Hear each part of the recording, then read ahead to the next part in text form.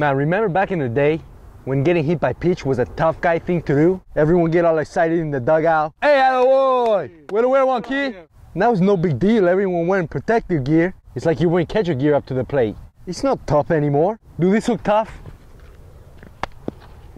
I don't think so. Why don't you just walk up to the plate and tell the pitcher that you're scared? Mr. Pitcher, please no come inside. Gracias. Because that's what you're doing when you're wearing all that gear. Then you see this guy wearing all this gear and he's still jumping away from the inside pitch. Come on, man, what you are wearing the gear for? Let it hit you. You soft, man. And why you are wearing the gear anyway? You're 14 years old, the guy throwing 74. What's he gonna hurt? You gonna put a little red mark on your arm? Unless the guy throwing 90, 95, he's not gonna hurt you. I catch up barehanded. Nice fastball, man. Figure it out. Do me a favor. Be a tough guy. Just go up with a bat and hit the ball. I'm sick of this.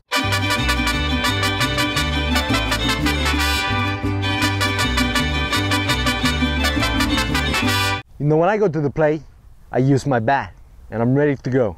Nowadays, you gotta make sure you got your shin guard, your foot guard, your ankle guard, your knee guard, your shoulder guard, your elbow guard, your tricep guard, your wrist guard, your neck guard, your face guard, your mouth guard. Just go up there and hit the ball.